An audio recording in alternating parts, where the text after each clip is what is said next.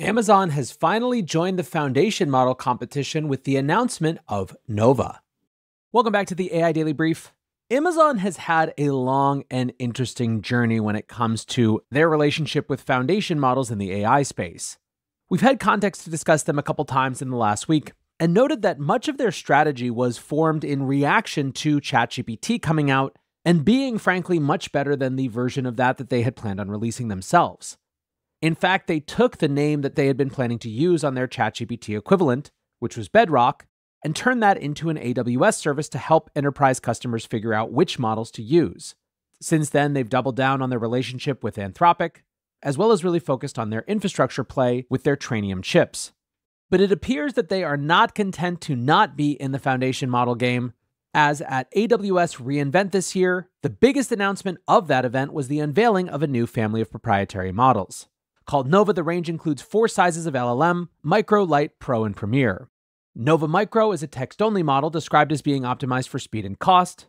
Nova Lite is a low-cost multimodal model capable of quickly analyzing image, video, and text inputs. Nova Pro is described as a highly capable multimodal model with the best combination of accuracy, speed, and cost for a wide range of tasks. And Nova Premier is Amazon's most capable multimodal model, designed to excel at, quote, complex reasoning tasks and for use as the best teacher for distilling custom models.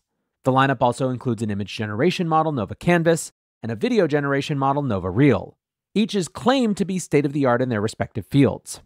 All of the models other than Nova Premier are now available within the Bedrock model library on AWS, with Premier expected to arrive sometime early next year. Amazon CEO Andy Jassy said, "We've continued to work on our own frontier models, and those frontier models have made a tremendous amount of progress over the last 4 to 5 months. And we figured, if we're finding value out of them, you would probably find value out of them." We don't know how many parameters these models are, but based on their descriptions, they seem to line up with similar latest generation model families from the leading labs. Context windows are also comparable to rival models, but Amazon promised to deliver an ultra-long 2 million token context window for some models next year.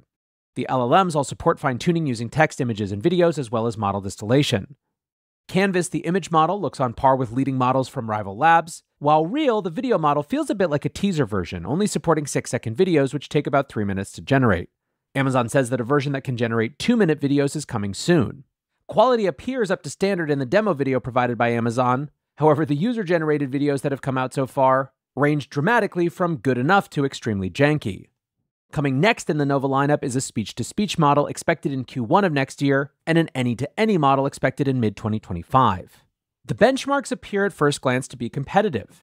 Amazon is claiming that Reel outperformed Runway's Gen 3 Alpha in A/B testing, achieving a 61% win rate for video quality and a 71% win rate for video consistency.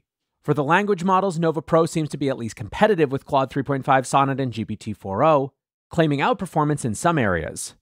One of the things that I think is important when we talk about benchmarks is that it's probably more valuable to understand these in terms of competitive ranges rather than in terms of exact specifics.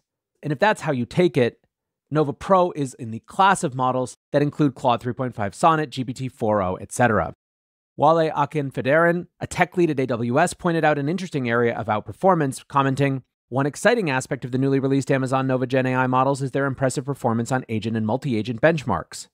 Offsetting this point, though, one of the areas that Nova Pro seems to be lacking in is in coding benchmarks.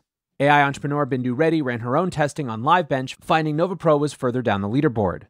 She writes, "The benefit of having a benchmark that changes every month is that it can't be gamed. On our latest November challenge, Amazon's Nova scores below Llama 70B and is slightly better than Haiku. Net-net, this model doesn't change the leaderboard significantly, though it seems surprisingly fast. Predictably, Sonnet 3.5 and the O1 line remain on top of the list." One of the more important features, though, which was kind of glossed over, frankly, at reInvent, was how competitive Nova is on price.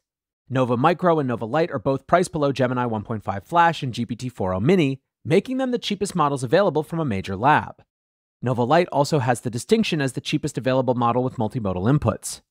Those two models are priced so close together that the differentiation seems to be speed, with Nova Micro about 10% faster than Gemini 1.5 Flash. Nova Lite runs at a similar pace to GPT-4o, which is still faster than the rest of the pack.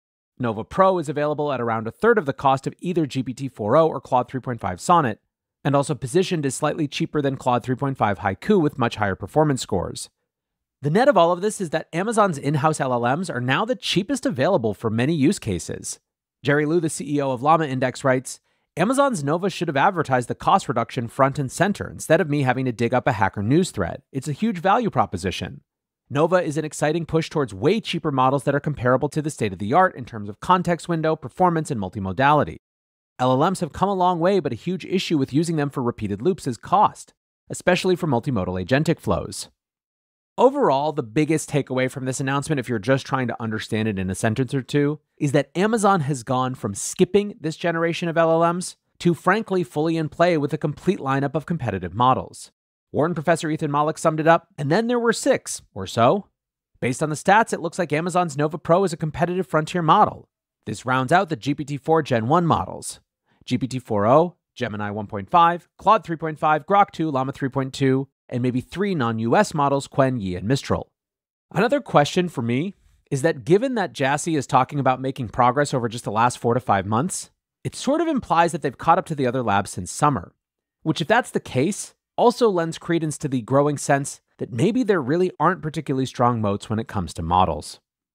The next big group of announcements related to Amazon's Trainium AI chips. Trainium 2 instances are now generally available on AWS for training and inference. The company also announced a new generation of chips, Trainium 3, expected to become available late next year. For the Trainium 2 chips, Amazon is claiming a 4x improvement in speed over the first generation, which frankly saw very little adoption. They boast that Trainium 2 inference can deliver 3x higher token generation throughput on Meta's Llama 405B model compared to offerings available from other cloud providers. In their announcement post, Amazon claims, quote, Trainium 2 offers 30 to 40% better price performance than the current generation of GPU-based EC2 instances, presumably referring to NVIDIA's H100s. AWS CEO Matt Garman claimed that Trainium 3 will be twice as fast as the second generation and deliver 40% more energy efficiency. Garman said, today there's really only one choice on the GPU side, and it's just NVIDIA. We think that customers would appreciate having multiple choices. One big surprise regarding Trainium was a special appearance from Apple's Senior Director of Machine Learning and AI, Benoit Dupin. Dupin took the stage to promote Trainium, stating that Apple is currently using the chips to power services like search and will evaluate the use of the latest generation to pre-train their Apple Intelligence models. It's pretty unheard of for Apple to endorse a supplier, particularly in a segment as competitive as cloud. And so people are taking this as a pretty strong vote of confidence. Amazon also announced a gigantic new AI training supercomputer dubbed Rainier. Designed in collaboration with Anthropic, Amazon says the supercluster will deliver 5x the compute that was used for Anthropic's latest training runs. The design is somewhat unique, with the cluster spread out across multiple facilities networked together. Usually, training superclusters are housed under one roof, as the latency to transport data across the network is a major bottleneck. Amazon claims to have solved this problem with networking technology that they call the Elastic Fabric Adapter. Amazon said in their press release, when completed, it is expected to be the world's largest AI compute cluster reported to date. The current high watermark for completed supercomputers is Elon Musk's Colossus facility, which houses 100,000 NVIDIA H100s. Gadi Hutt, who works with customers at Amazon's chipmaking unit, Annapurna Labs, said that Rainier will contain, quote, significantly more than 100,000 Trainium 2 chips. The cluster is expected to be ready sometime next year. So that is the story. Lots going on the Trainium side, but the big news is Nova and Amazon being in the foundation model game for real. For now, that's going to do it for today's AI Daily Brief. Appreciate you listening or watching as always, and until next time, peace.